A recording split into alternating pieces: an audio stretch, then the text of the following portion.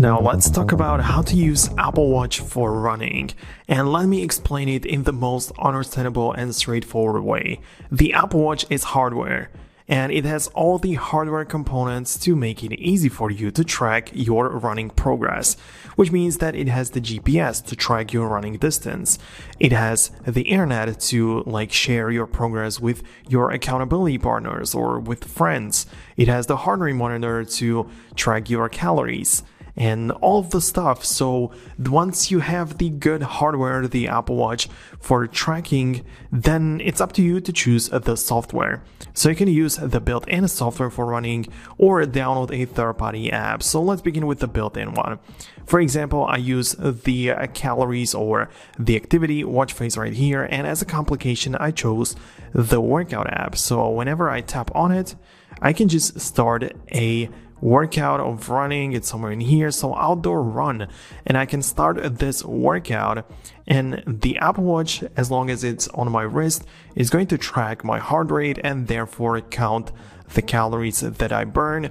It's gonna just give me the information about the rolling average or average in general and how far I've been running, my current heart rate at the time. And then in the fitness app on your iPhone, you're gonna have access to other important information after you finish running. So you can see your workouts and you can filter it by running. So for example, I went for a outdoor run in here and I can see all the things in here. So you can see where you've been, you can see it on a map, you can see the pace, active calories, workout time, distance, all the stuff. You can even show more. You can have the pace, all the interesting stuff. And this is just using the built-in software from Apple and from the Apple Watch. So if you're okay with that, just turn on the running workout whenever you go for a run, wear the Apple Watch on your wrist, and you can just keep on tracking the data this way.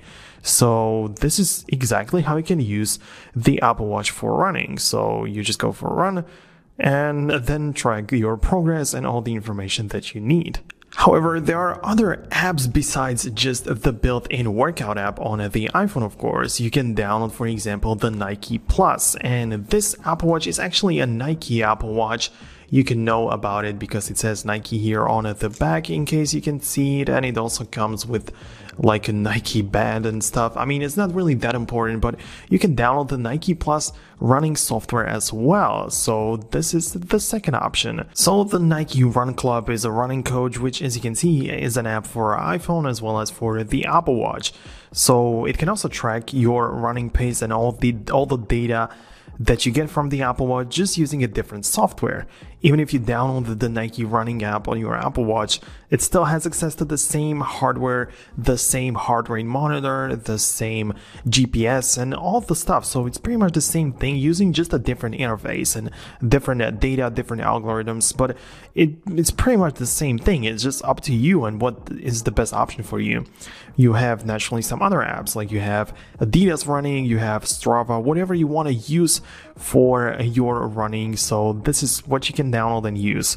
However, one important thing to get the correct data from any of the apps, no matter which one you decide to go with, is to update your current health information. So you need to navigate to your health app on your iPhone. So it's this one right here. You go to your health and click on browse, and you're gonna click on body measurements. And you need to update your weight in here. You need to update your height. You need to update all the information that you know about in order to make sure that the Apple Watch has the correct information to work with. Because this is how it also counts the calories. It's not just about the heart rate and the way you move.